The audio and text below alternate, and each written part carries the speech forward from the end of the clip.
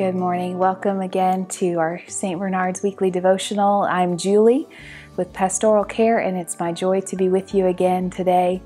And I actually wanted to talk with you about something I'm processing myself this week, and many of you have much more experience than I do with this.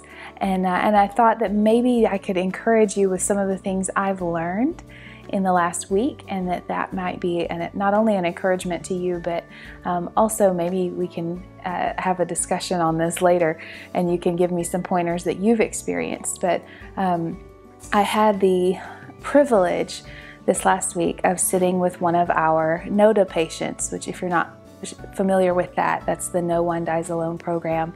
And it was my first time to actually be able to sit with a patient that was at the end of life and that didn't have anyone else to sit with. And I have to say, I didn't know what to expect going into the room, which puts me at a disadvantage because I know many of you are dealing with this day in and day out. You see this often, and you could probably give me some pointers. But one of the things that I noticed as I was sitting there in the room with this person who was not conscious, was not talking, but I knew was still aware somehow of what was going on around them. And I struggled with, how do I care for this person? How do I care for this patient? What am I supposed to do? And I began to pray because I thought, Lord, how do I even pray for this man when I don't know his story? I don't know what his life has been like. And it was actually very challenging for me. And it was a little bit of a wake-up call, I think, of just my own need to really ponder, how do we serve those who are facing end of life? And I know for many of you, especially if you're working in acute care and ICU and surgery, you have to wrestle with this often. But for me, it was a new thing. And I began to pray because I felt like I didn't know what else to do. And I felt like Jesus answered me with a question, which was, can you just sit with me for an hour? And I realized that he was pointing me back to the scriptures, to the chapter to Mark chapter 14, where Jesus was in the Garden of Gethsemane. So I'm going to read you that passage now, starting in verse 32. So Jesus is on his way to the cross. He knows that his death is approaching, and he invites his friends to come with him. And he says, they came to a place named Gethsemane, and he said to his disciples, sit here until I have prayed. And he took with him Peter and James and John, and he began to be very distressed and troubled. And he said to them, my soul is deeply grieved to the point of death. Remain here and keep watch. He went a little beyond them, and he fell to the ground and began to pray that if it were possible, the hour might pass him by. And he was saying, Abba, Father, all things are possible for you. Remove this cup from me, yet not what I will, but what you will. And he came and he found his friends sleeping. And he said to Peter, Simon, are you asleep? Could you not keep watch for 1 hour? Keep watching and praying, that you may not come into temptation, for the spirit is willing, but the flesh is weak. And again, Jesus went away to pray. And so I sensed, as I was sitting in this room with a man who was very close to death, that Jesus was inviting me to do what he had asked his disciples to do when he was facing death. And that was to just sit with him and to watch, to keep watch and to pray. And that's what I began to do. And it was a Sunday morning, and so I thought we'll have church. And I began to sing hymns and to pray. But I just sensed Jesus inviting me to sit for a while. And I have to say, that's difficult for me. I like to be a person of action, and I know that for many of you who are serving in these acute care situations, your job is to be people of action, right? People who step in, who find something new to try, something else to do. But in this situation, it can be hard to just say, is sitting with someone enough? And so I wanted to encourage you that when Jesus faced the end of his own life, he asked his friends to sit with him.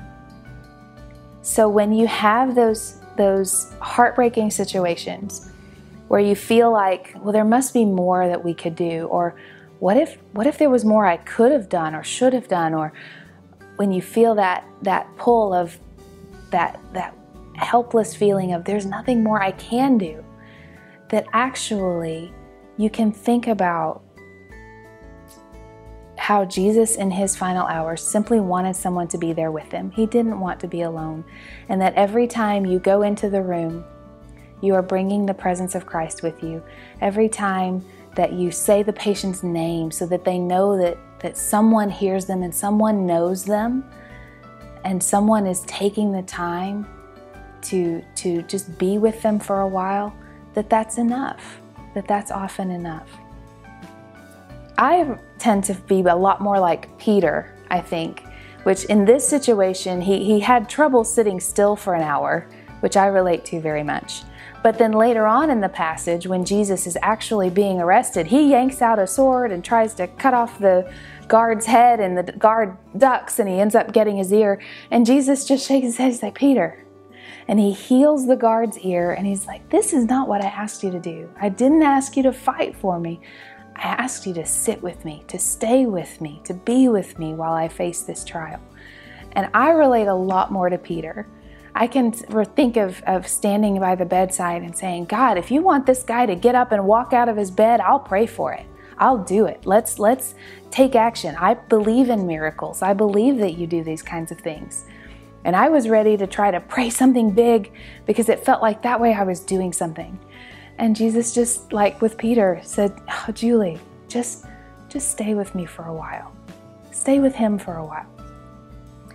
But what I also thought about as I was thinking through how we can respond and be friends to our patients the way that Christ asked his friends to be with him, was that also maybe you're facing your own valley of the shadow of death.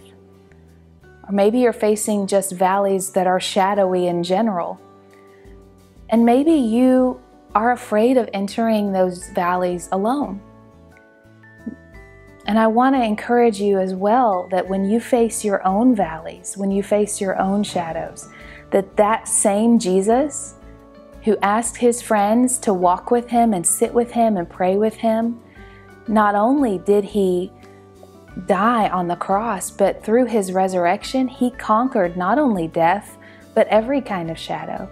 And so he is well equipped and able to walk with you through your own valleys. You are not alone, because he knows the value of sitting with someone in their pain and suffering. He knows the value of sitting with you and walking with you through those valleys. He doesn't send you through them alone. But not only that, not only is he present with you, but you have a team of people that he has called to sit with you as well, to represent him, to bring his presence in a tangible way to you when you are facing a valley, when you don't know what's coming next, or when it does seem dark ahead. The Pastoral Care team would love to sit with you. It's a privilege and an honor for us to be able to serve you.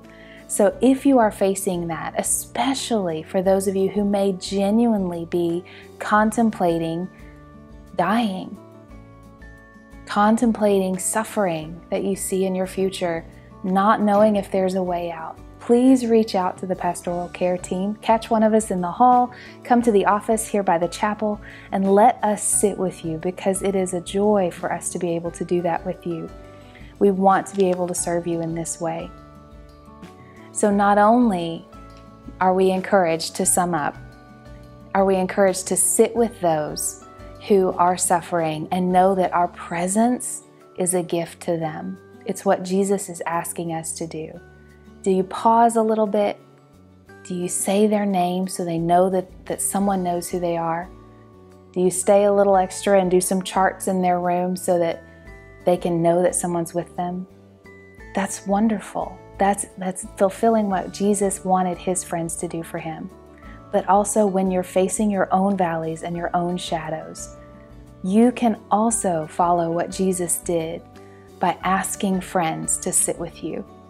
They may not do it perfectly, but you'll know that you're not alone.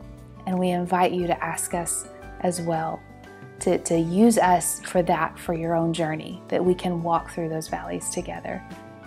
Jesus knew what it was like to want the cups to pass from him, the cup of suffering. And he knew what it was like to ask for help in those times. And he encourages us to do the same. Let me pray with you.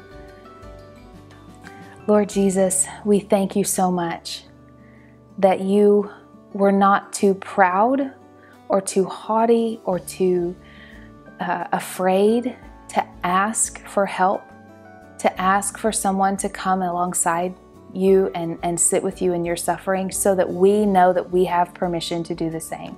We know that it's okay to ask for help. And not only that, but it's what you want us to do. You want us to have people who sit with us and keep watch with us, so that we can pray and so that we can struggle and not think that we're alone.